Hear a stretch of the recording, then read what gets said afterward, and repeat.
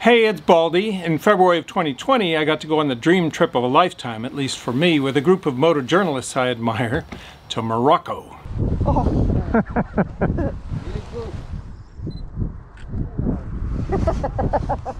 Triumph was introducing their new Tiger 900, which I was drooling over, and they had invited a who's who of riders to romp around Morocco for 4 days. Outside of a Moroccan cafe, there was this hooligan doing stoppies and wheelies, and I just had to find out who this guy was. Well, it turns out it was Morrison, famous stunt rider with over 30 film credits to his name.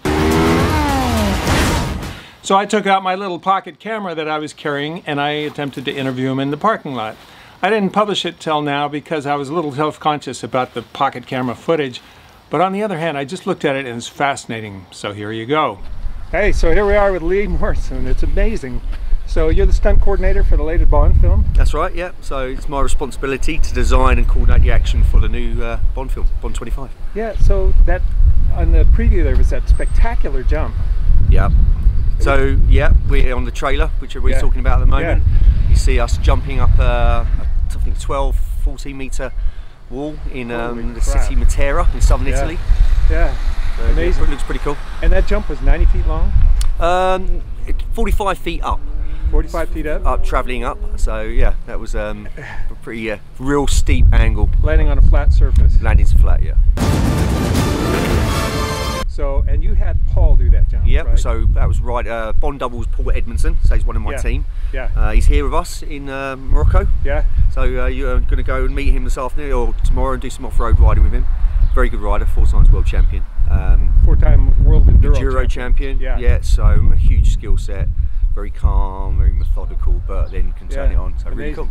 And you were stunt double for Matt Damon and Angelina Jolie and James Bond. I mean, yeah, very who gets lucky to be them? I know, Chris. I know, very lucky. Yeah, dream job really for someone that's grown up riding from the age of 4 through schoolboy motocross, turning pro at 15, 16, getting injured unfortunately, and then my pro career finished to end up being a stunt double in the film industry. It's just a dream come true. Really. So what kind of motorcycling did you do before you entered the film industry? So for me, I grew up racing nationals and rode for most of the manufacturers through my schoolboy career. Signed with Suzuki, like I said, got hurt my first year pro, broke my neck. That so hurt. Yeah, kind of. I was very lucky. I had a broken neck, C5, C6. Wow, and you had them fused. So yeah, that was in 90, oh, mate, show my age here, 92, 92 it was fused.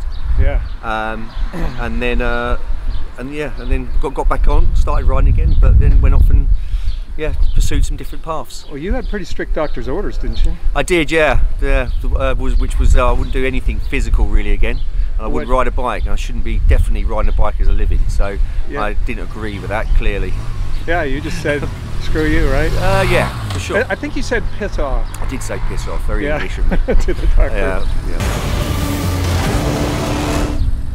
What's it like when you're doing some of these stunt double things? What's your heart rate? Oh, sometimes it can be through the roof, but a lot of the time during the tested and the concept stage, Chris, we try to eliminate all of the stress really. I see, yeah. Not only just for us, but even for the director, the actors, and just so we know what we're going to get on the day. But when you're working in the Bond franchise, and I've been doing that for many years now, no matter who you are, what you're doing, the adrenaline's going, your heart rate's up, just try and keep it nice and calm and just focus on what you've got to try and achieve. And why is that about the Bond franchise? Because it's so daring? Or? It's part of our culture. To be a British stuntman and then be on a Bond film, it doesn't get any better. I mean, even a lot of my colleagues that working from the States, anywhere in the world, for a stunt performer, male or female, you want to do a Bond film. Why would I betray you? We all have our secrets.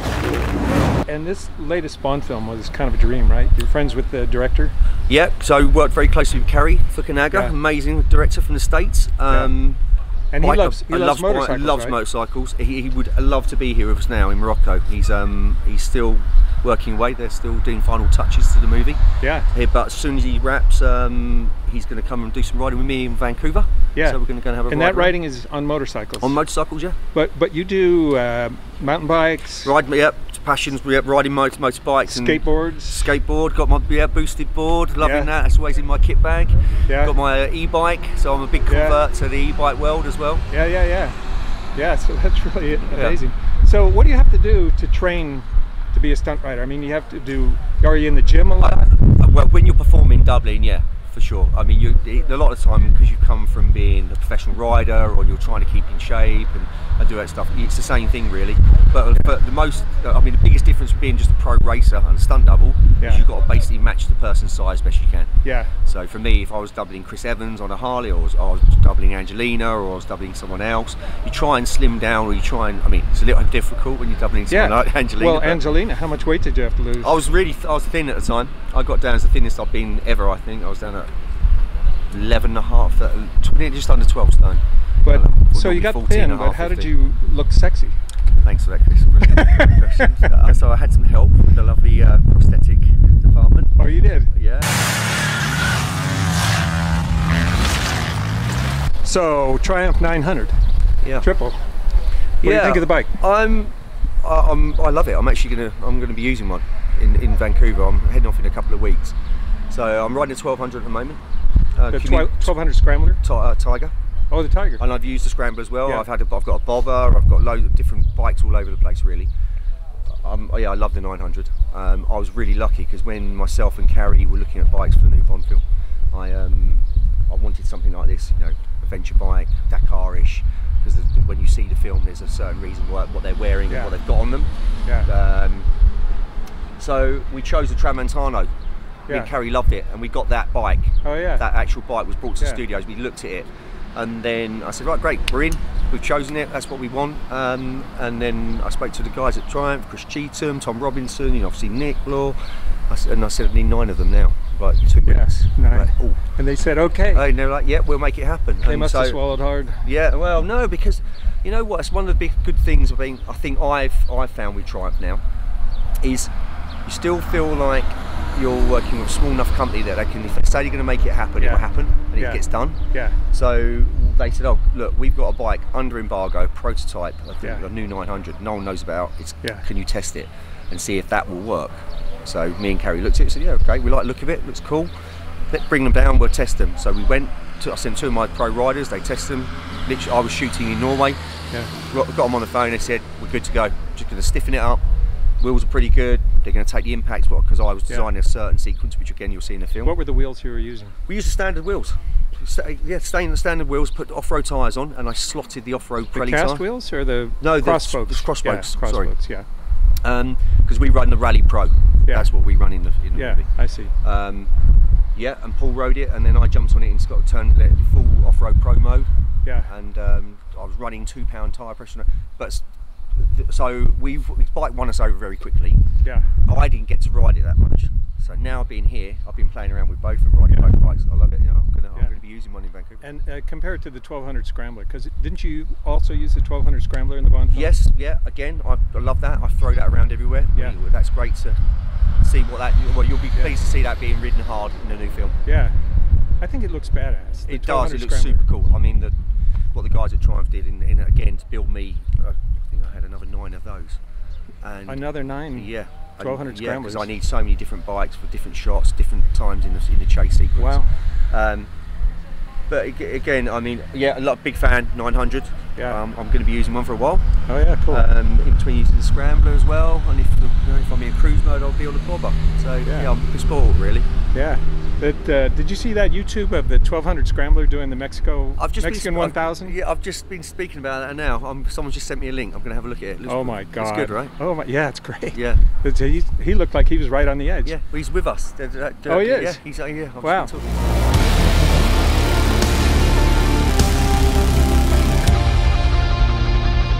That's amazing. He's I think he got 5th, and he's in there with the smaller enduro bikes and things, motocross bikes. Right. So yeah, I'm going to have a look. But again, when you see the Scramblers being ridden by again Paul Williamson riding it in Italy, it's being ridden really hard. And again, we've thrown them around. Just then, my buddy Kevin showed up with a bigger camera and a better mic that didn't pick up the wind noise, so we kept talking. So, what was it like to have Harrison Ford? Does he do any? He does some of his own stunts, Harrison was in great shape. I mean, he trains every day. He's in a he's really still really physical. He was on Indiana Jones, definitely. Yeah. So to have him to have Harrison on the back of the bike is you imagine turning around, you've got you know, got Harrison Ford on the back of your motorcycle, Yeah, and then you know, sitting there with his whip, or tucks his whip under his arm, puts his Indy hat on, and said, "Let's go, come on, show us what you got." Yeah. Pretty cool. Yeah, Spielberg said he just looked the part as soon as he put that hat on. Yeah, so I mean, I think for all of us, well, again, it's another iconic franchise, isn't it? Indiana Jones, and I remember the very first day that I met Harrison. I was rehearsing at Agadolce airstrip. I was drifting around on my bike and working out some of the things we were going to try and achieve. And my first AD at the time, Adam Sumner, said, "Oh, Lee, can you? Harrison's on his way. Can you go and pick him up?" I was like, "Where from?" He said, "Go, just right down the end of the airport. You'll see him coming." So I did. I'm sitting there on my bike and waiting, and I saw an Augusta helicopter go over the top of the ridgeline, lands. See Harrison on his own, flies himself in, drops it straight onto the airfield, lets the rotors wind down, and then puts his Indy hat on, gets his whip, newspaper, and gets out of his heli and jumps on my bike. Oh my God! Pretty cool. I just can't imagine. So, how close did you get to work with some of the other actors, and like Angelina? Yeah, you work with them every day.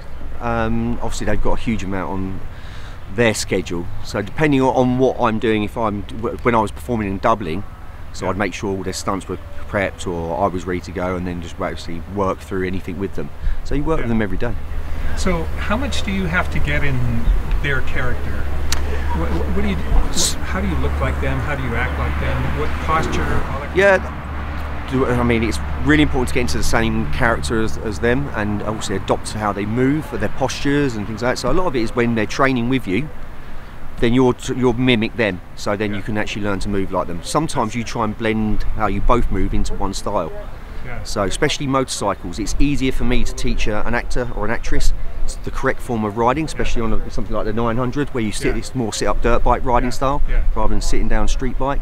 So I will, while I'm coaching them, or while whoever's doubling them, will coach them, try and bring them up, make them meet midway between the two styles.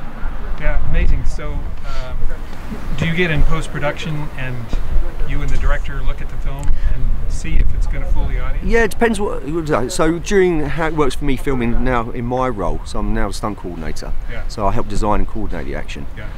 Even all the way through into post, sometimes you might get a call saying, actually, can you just look at a quick edit? You know, are you happy with how this punch is reading? Do we need to CG fix it, or is anything like that? So sometimes still working into post. And just like that, we had to abort because our groups were leaving.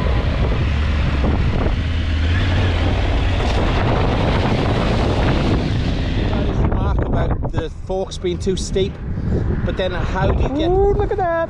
Oh. It's okay. You said you were trying to follow me, and you couldn't do it. You couldn't hang. Couldn't do it, huh? What happened? Steve Camrad was trying to follow me. You just couldn't hold on. I saw it. I recorded it. Man, oh man. This is a different day for the internet. Normally the people crash trying to follow you. What is this, I heard it to a February 8th? stop. Technically it wasn't a crash. I hope you enjoyed that little taste of behind the scenes in Morocco. I love to read the comments, so if you'll leave us a comment and let us know what you think, we'd much appreciate it. And a like too. Thank you so much.